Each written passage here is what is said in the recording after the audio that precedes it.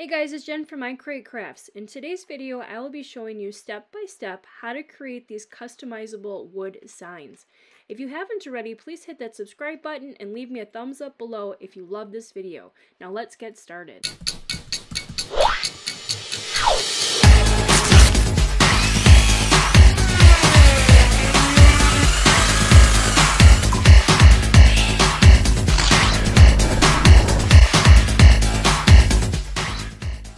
Alright guys, I have to start out. This one is funny. I'm sorry, it's funny for me because this just sums up my whole house. So if you get offended by this, I'm sorry, but if you think it's hilarious, thank you. I was gonna make some of these, but I found these actually on Etsy. I think it was $3.50, and I believe you got maybe 6 different designs, so really not that bad. So I just purchased these on Etsy. I'll leave the link below in case you're interested. I think the designer did an amazing job with these, but these are just 2 of them that I'm going to be using. Like I said, I think there's maybe 5 or 6 different designs there, but I like these ones the best. So this one's going to be a really quick tutorial. I love these wooden signs that I bought from Amazon. They are amazing. They're nice and thin. You can do whatever you want with them, and I know this will be perfect for my wood signs. So the only thing you really have to do on this is change the size. And if you guys know my channel, you know I like visualizing things, so that's what we're going to do. I'm going to start on the side here on the shapes, and I'm going to click circle. And I know my circle is a 12 by 12. So I'm not going to unlock this, but I'm going to go up here to the size, and I'm just going to change it to be a 12. And then it automatically changes it to be a 12. So I'm not changing it. Sorry guys, I just shrunk my screen right here really quick just so we could see it. And I'm just going to start with one of them. I think I'm going to start with this one. I just like it a little bit better. Actually, I think I'm going to start with this one. I like it a little bit better than the arrows, but I think I'm going to be using both of them. So if I put this on top of here, you can see that it went behind it. So don't get scared. It is still there with your design selected. You're going to want to go to the arrange button up here and then send to front. And then here it is. So now I'm going to make my screen a little bit larger so we can see it a little bit better. And so a couple of things you need to think about here. Do you want to put something up at here at the top, or do you want to put something down at the bottom? Or, you know, you got to think about all that before you're going to go ahead and measure this. So I'm not putting anything at the top. I'm going to make this as large as I possibly can. So I'm going to stretch it out right now and see how large I can get it without unlocking it and opening it. I want it to be pretty much as far as I can stretch it on all sides without going off. So like I said, this is going to be a very, very easy sign for anybody to create. And I love the way that this is already cut out for you. All the words, everything is all one whole piece, as you can see it on the side here. So you don't have to attach or weld anything. They did a really awesome job with this. So I actually think it looks good the way it is. I'm trying just to look here. I don't want any pieces off on the side. And it's going to be a little bit of measuring and eyeballing it when I put it onto the sign, because I'm just going to cut this out and I'm going to just weed it where I keep all of this. Normally I would reverse weed it and take off just the words on here and then paint it, but I like doing the vinyl on it. If you watched one of my last videos with the Easter sign, I actually used vinyl and I like it a little bit better than using paint. So this one is actually going to be vinyl as well. If you're interested in paint, you could do it the same way, just use paint and reverse weed. So basically that's it. That's all I had to do. So this one is good to go. And you know what? Because I'm going to be selling these, I'm actually going to do the same thing with the next one and show you guys really quick just what it looks like when it's larger. So again, it went behind. Don't get scared. Go to arrange and then move to front. And I'm not unlocking it. I'm just going and using the double arrows and making it as large as I can. I don't want to unlock it because I don't want to screw up any of the measurements here. So I just want it as big as I can possibly get it. And I'm trying to see if there's enough room at the top. See, this is where we're going to have to eyeball it later on, that we have the same amount on the top as the same amount on the bottom. So I love this one too. So I'm actually just going to leave it. I'm going to get rid of this because that was just to visualize it. And I'm going to cut both of these out. So follow along. I'm just going to go to make it. And then I'm going to show you what it looks like really quick. So here's the first one. It just cuts out on one. You could, if you wanted to use, you know, a 12 by 24 mat, you could most certainly do that, but I'm going to leave it as 2 separate ones. I'm just going to click continue. I didn't change the color or anything because since they're on 2 different mats, I'm just going to do it, I believe. I'll probably do one black and then one white, and then I'll paint one side in black and then one side white. So on here, this is my base materials that I always use. I just use this one right here, the stencil vinyl, and it cuts out perfectly for me. So I'm just going to click on this one. Make sure you have a fine point blade in, but make sure that it is very sharp. If you have to buy new ones, I'll leave a link below. I bought, I think, 36 new blades, and I think it was about $8 for them. So if you need new blades, I would definitely recommend putting one in here before you cut this out. So I'm going to cut these both out, one on black, one on white, and then I will weed it out and I'll show you the next step. But please make sure you, if you're going to leave this on your wood, make sure you use 651. The 651 is permanent. You want it permanent vinyl, but if you wanted to use this as a stencil, you want to use 631, which is not permanent. If that doesn't make sense, please come to me. I'll tell you more about it. But as for now, I'm just going to continue with this. I'll cut it out, I'll weed it out, and then I'll show you the next step because there is a little bit of a process of getting your board ready. Alright, so I have all my files cut and weeded. You probably can't see this too well. It's on white, so I'll show you this one. I did a few of them because I'm going to be doing a few different signs, but I just wanted to show you guys what it looks like. So I have this one here. I'll show you my other black one I was working on. It looks the same, but this one has the arrow on it, and I thought it was kind of cool. So, and these are going to be the wood signs that I use it for. These are thinner, but I really like these. They work really well for my signs that I use. I'll leave the link below in case you're interested. I think they're $17 and you get 12 round pieces. And these come pre-sanded. I really like these. They turn out really well. There is one side that's really nicely sanded, and then the other side's a little bit rougher. So I always like to do a little bit of prep work with any kind of sign that I use when I'm painting or using vinyl. So just go over it really lightly with the 320. And this is the only sandpaper that I have. I use a hand sander, and this is what I have left over. So it works for me.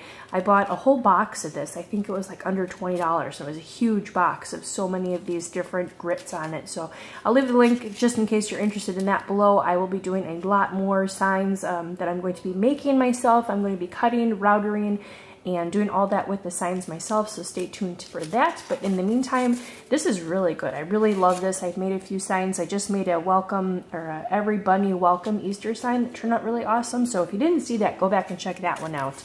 But again, you just want to do really light sanding, not hard. And you always want to go with the grain. You don't want to go against the grain, so you want to see where your grain is going. So mine's just going this way.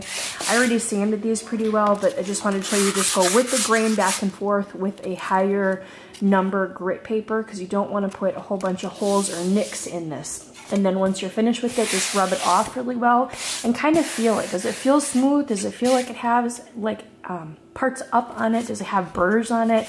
You want to make sure it's nice and smooth for your vinyl to stick onto. So the next part I'm going to do is actually spray paint this. I'm going to go outside and spray paint it. I just want to show you, I always use this Rust-Oleum paint. I love this. It's a paint and primer, and I also have this stuff that I bought from Walmart or even Menards. It works, but it's not as thick. I don't really like this. It takes several coats of this one rather than just one coat for this one. So definitely look out for the paint and primer. I have a black one. I also have a white one. So I'm going to be doing a few black signs with the white vinyl on the top, and then making a few white ones with the black vinyl. So stay tuned to see what this looks like, but I'm going to go outside and paint this really quick. I don't think you guys need to see me doing that. So I'm going to go out, paint this, I'll let it dry, and then I'll show you the next step of putting your vinyl on. Okay.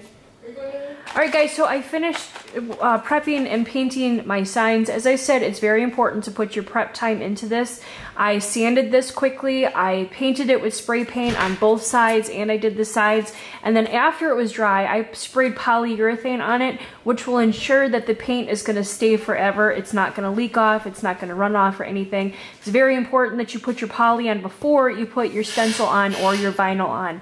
So here is one. I chose to do a gray one, and then I did a black one, and then I did two white ones. And I did so many because I'm going to be selling at a flea market in a couple of months, and instead of me just doing one and showing you guys how to do it, I figure I would do a whole bunch of them. So I'm actually with this black one so we can see it a little bit better.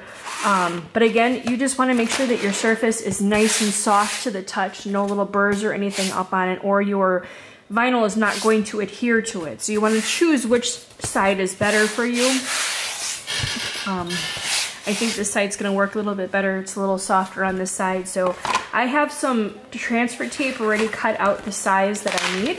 And I think you have to use one of these white ones. So I have these two white ones to choose from. I have this bigger one and then the half a one here. I think I'm going to start with this big one here first to show you what it looks like. So again, if you remember, I did the black circle or the white circle behind so you guys could see, you know, we could visualize what it looks like. So now I can kind of visualize it with it being cut out, how it looks. So I'm just going to take my transfer tape, peel it back on one end, and it's harder to do when you got a bigger piece of transfer tape. So what I like to do is just peel the top part off and then work my way down once I stick it on. I'll show you what I mean.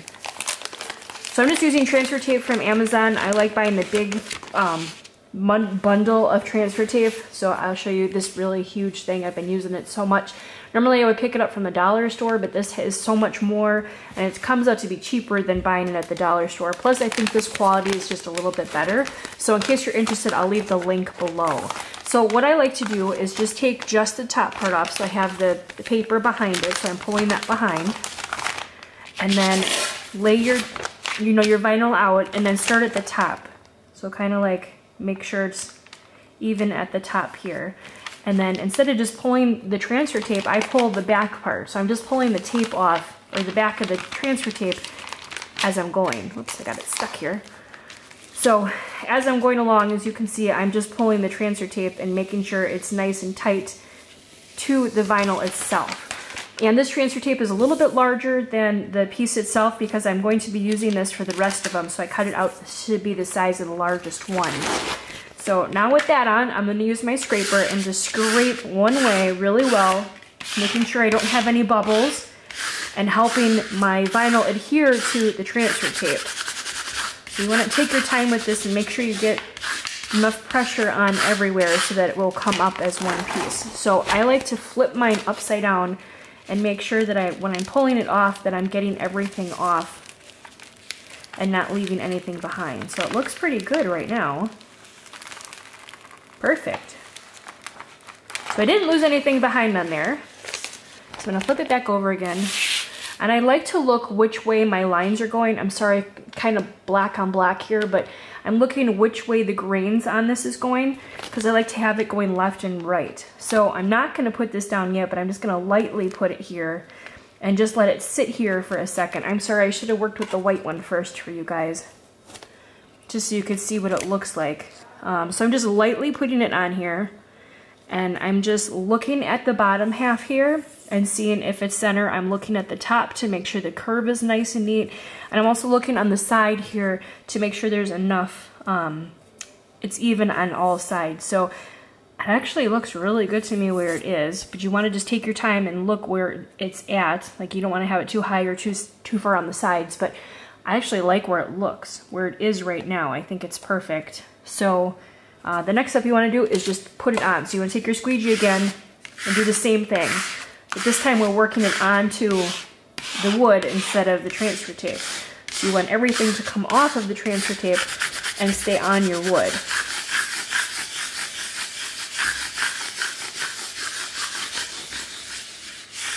So once you think you got it on, you just want to slowly peel back your vinyl. And if anything tends to pop up, you can just hold it with your finger and then keep pulling. But the whole thing is you want the vinyl to stick on here really, really well. So I'm going to tell you a trick once I get all this down. Alright, so this may sound funny, but it actually works. So I just have a regular hairdryer here. I'm not using a heat gun or anything. I don't want a lot of heat to go on here, but I use this all the time for when I'm trying to make sure that my vinyl sticks really well. Like if you have any bubbling in here or anything, this is going to do the trick. A lot of people say, you know, poke a pin in it or something. I don't like doing that. I like to just use heat to it and then just use my fingers and glide it. I'm not, you know, wiping side to side. I'm just pushing down with my finger as I have it on. So I'm just gonna put this on low heat and then just go over it.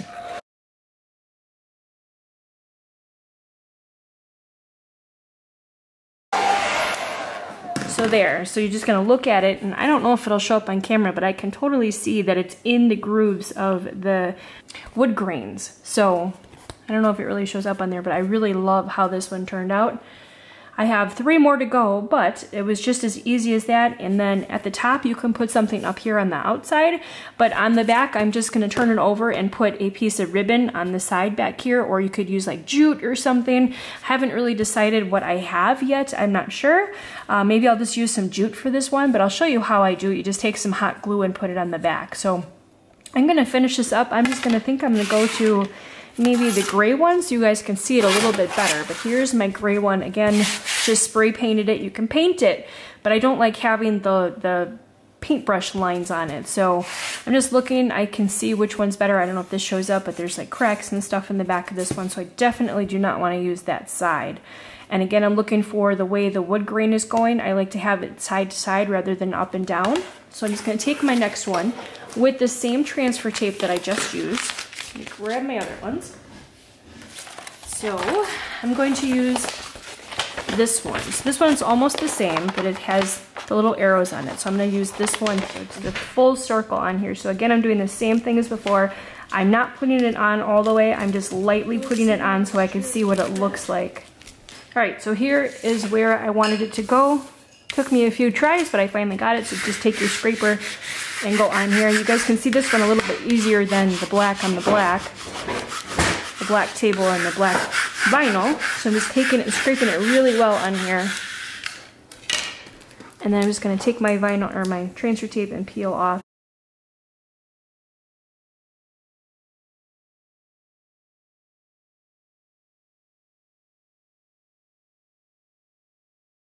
So just like that, here's this one is finished as well. I think I like this one even better. I like the gray on here. So I'm gonna do the same thing. I see a few bubbles in here already, so I'm just gonna take my hairdryer on low and make sure it sticks in there really well.